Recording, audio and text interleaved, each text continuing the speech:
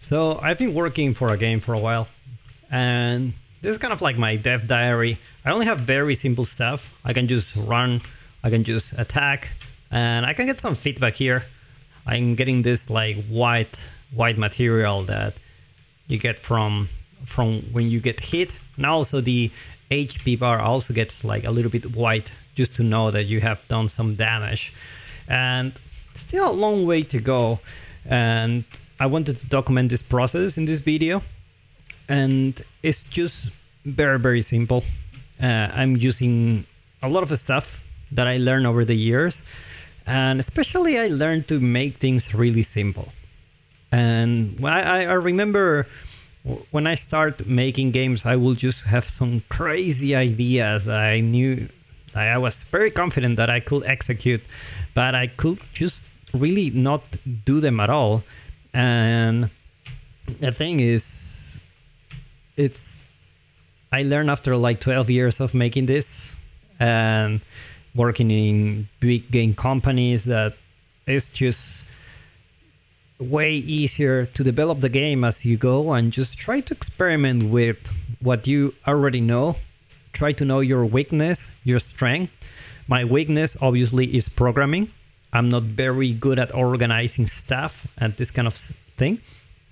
My good thing is that I'm very good at visual stuff, technical stuff as well. I know quite a lot on the 3D world, so I don't really have an issue with that. And I think that I just need to just try to play through your strengths, you know. Try to make a game that you know you can actually make. In my case, I have an idea. I was playing some games like Mega Man or Castlevania, and I was thinking, do I make it a roguelike? Do I make it like a platformer? And I saw the pros and cons and things like that. Oh, look at that bug. And I saw the pros and cons of that. I was just like, you know what, this is my first project that I do as a solo game developer. I want to make things really simple. Why not just, you know, create something simple, something like a Mega Man game? And I remember the other night I was going out with my wife to eat, and they had an arcade machine outside, and we were just start playing some games. And most of them were beat 'em up, but they were just so silly but so fun.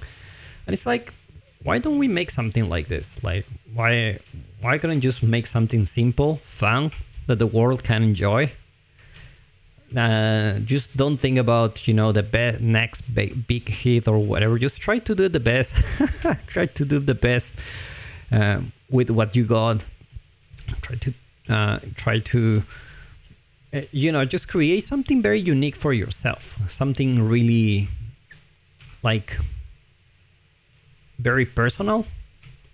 For me, because I worked on AAA company before, I think I value a lot the fact that you can actually create something very personal, and it's like, this is my piece. This is what I want to share to the world. This is very unique to me, and that's what you share. And some people will like it, some people will not like it, but at least like you're making something, like you're passing something to someone. And I feel like that's very important. And I wanted to touch on this topic in this game dev diary, the first one, the first of many, hopefully. Maybe I can just, if you want to know more behind the scenes, I can let you know. But definitely think about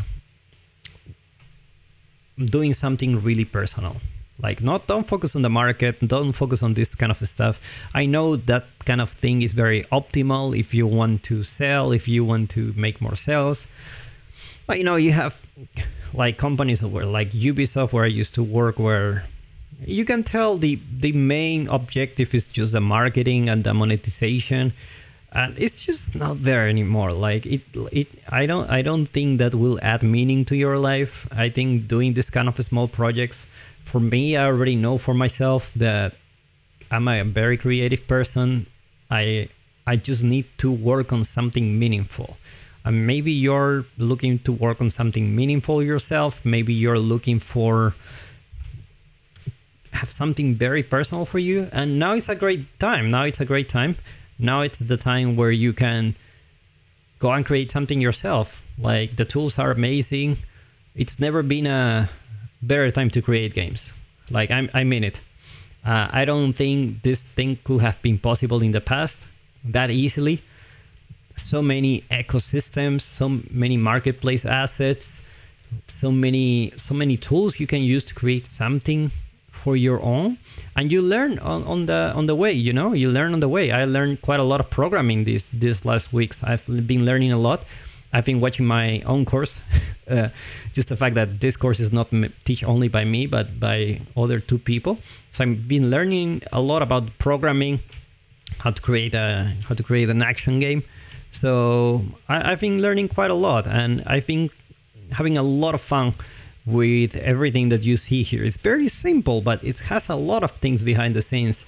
So hopefully the first of many.